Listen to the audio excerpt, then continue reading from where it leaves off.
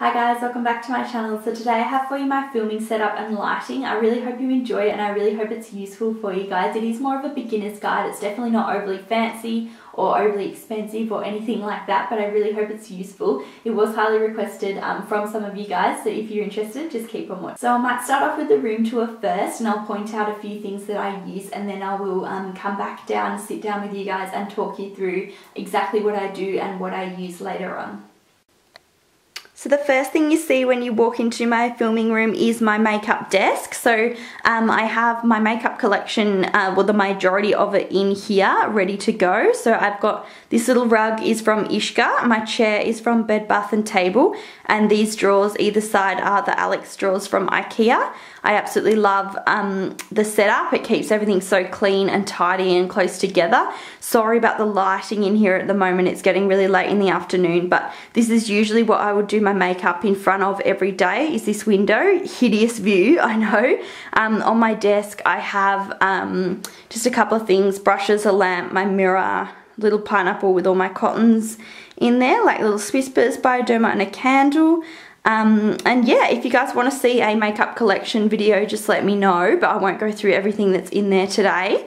In this corner here I have my ring light and one of my soft boxes. I leave these sort of set up like that all the time because they're a pain in the butt to put down and put back up again whenever I want to film, so I've got that there. And then in the middle here is some organized chaos.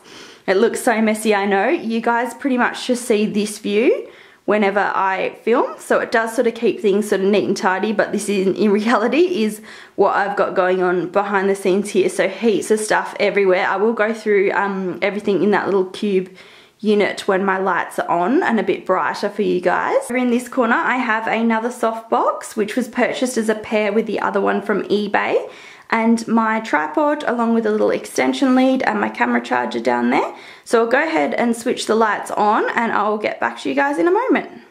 Okay, so this is what it looks like with the lights set up. So I've got a softbox on either side, which, as I said before, were purchased from eBay, as was this ring light here. Now all this equipment was actually really reasonable. A lot of camera and lighting equipment can be super expensive, so I highly recommend these ones from eBay. I'll try and find the link. I think it was $50 for the pair, so for both of the soft boxes, and my ring light was about $90, so I thought that was really reasonable considering most ring lights can be like $300 or whatever, which is way too much for my liking. So I'll just go ahead and zoom up. So this is, for the purpose of the video, I'll be holding the camera, but usually I will have a tripod. So my camera sits in the ring light here and zooms in, and this is pretty much what you guys see, is a view of that with me sitting in the middle of the chair there. So this is what I see when I'm filming. So I have a ring light there, and I've just popped some baking paper on the edges. It is extremely bright and it does sort of really hurt your eyes. I think you can get special sleeves and things to put on that, so that's why I popped the baking paper on. To my left I have the soft box there, and then to my right I have the other soft box there. So the purpose of the soft boxes are purely just to sort of light up the background, and the ring light lights up my face and creates a nice sort of glow rather than casting any harsh shadows or lines or anything like that. So now I'll just go through everything that's on my background at the moment. So at the moment I have this little deer picture, and that is from Typo. That was a few years ago, but Typo always have really nice canvases, so I'm sure you'd be able to pick something similar up there. I have a little candle holder. I absolutely love this rose gold one. It's by Lisa T for Target, and I just have a plain old unscented tea light in there. And then I have this really cute little vase, which is from like a $2 discount store, and some fake peony roses, which I absolutely love. I love the colours and the pastels. Over here I have a candle. This one's from Glass House. I believe it's the frosting scent, which is so nice. I absolutely love it. And then I have a Lisa T from Target clock, which is again in the nice rose gold shade, which I'm absolutely loving at the moment. Everything seems to be rose gold and I really like it. Then I have this little light here. You can't even tell it's on, but I assure you it is. It's also from Typo, which I really like, and it just gives sort of that nice little candlelit glow in the background of my videos, which I really like, and you guys seem to compliment on that one all the time too, so thank you. So everything else that's in here is hidden, but it is there for a reason. I do change up my background all the time, as you guys might know, so I do have backups of a few little decor items that I will go through with you now. So in this little hole here, I have some more Lisa T items from Target. So some really nice candle holders. I love these. I think they're just gorgeous. So they were on sale, I think. I got mine for $10, which I really like. And I use them throughout the house as well, in my room and all that sort of thing. So they are a really good buy.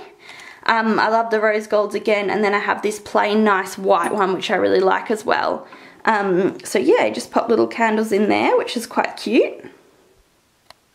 So in this little hidey hole I have some more candle items. I've got these little glass holders from IKEA, which were super reasonable, and they're so cute. They go with any background. I think they were like $1 if that, so I can recommend those. I've also got some candlestick holders from Target, a nice big white one and a nice grey one. They just add really nice depth and height to the background, because that's one thing I can sometimes struggle with, is getting some nice height in there. So I really like those. And then down here I have some fake tulips, which are really nice. These ones actually, you can put water in the vase, which looks really real, so they're nice. And then I have this painted mason jar from the Reject Shop. Again, really reasonable and really cute in the background. If you can't tell, I love pastel-y colours, whites, and the addition of rose gold. In this little hole I have some backup candles. I've got these two here, which a beautiful girl made me who works at Priceline, and I got those Fashion Week, which is really nice, so thank you, Jessica. In here I have some little pillar candles that I burn on top of the candlesticks, and some glass house boxes of my two glass house candles. So that was the frosting one that I have up there, and how cute's the little doggy. I love sausage dogs. So yeah, frosting, and the Taha, the vanilla caramel, which is like a staple, so love those, and I have those burning pretty much all the time. In this window I just have another light hiding. This one again is from the Reject Shop. I'll turn it on for you guys. So it's just a nice sort of heart-shaped light, really cool, looks quite good in the background, so I use that one quite often. And then down here I have some little fake plants. So these little guys were from the Reject Shop. They're like little cactuses and little succulents. They're so cute. So yeah, they were super cheap. I think like $2 or $3 each, which I love. So I've got 3 of those, and in the back there I have a little lavender type plant. I don't know what he is, but he looks quite cute, and the colours go well in the background. And then I have these vases with some gerbera type plants in there from IKEA, which I really like too. So I've got a yellow, a reddy orange, and a nice hot pink one there.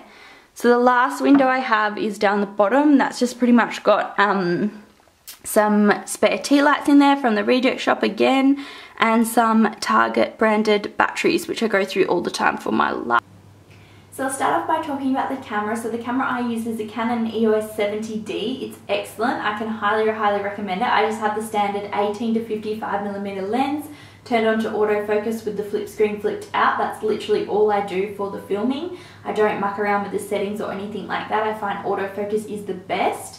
That's particularly why I upgraded to this particular camera. I will show you the autofocus. So obviously, as you guys can see, most beauty gurus do use this camera just because it focuses so well on particular objects, especially makeup, because makeup can be quite small with little eyeliners and fine detail and things like that, so it's excellent for autofocusing. You don't, however, have to go out and spend a whole heap of money and buy up big on a big SLR and, you know, blow thousands of dollars, because it's not about that at all. When you're first starting out, what I did is I literally just had my old SLR, which was a Nikon 5000D or something like that, and I just used that with natural sunlight, and it did work quite well. However, the autofocus was no good, so it wasn't particularly good for filming that camera. But I do think that if you have a good quality camera and natural sun excuse me, if you have a good quality camera and natural sunlight, that is the best option to go for.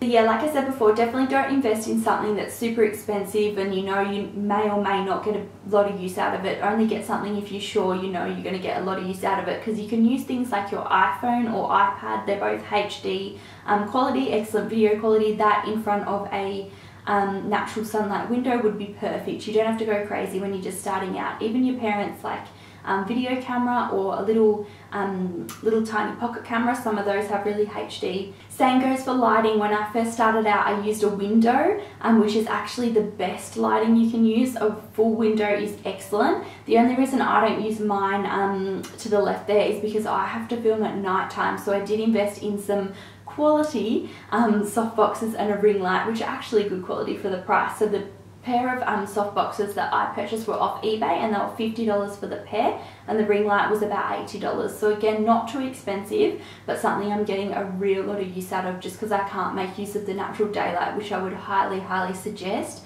as being the best form of light, especially when starting out. Not even when starting out, all time round sunlight is usually the best, but I can highly recommend these as well. So I'll try and leave the link to the buyer that I bought mine off, because they are really good quality. So I feel like your background is quite important. It's going to be something that your viewers remember and look forward to seeing each time you film. So I really like my background. I love I can change it up with all different products.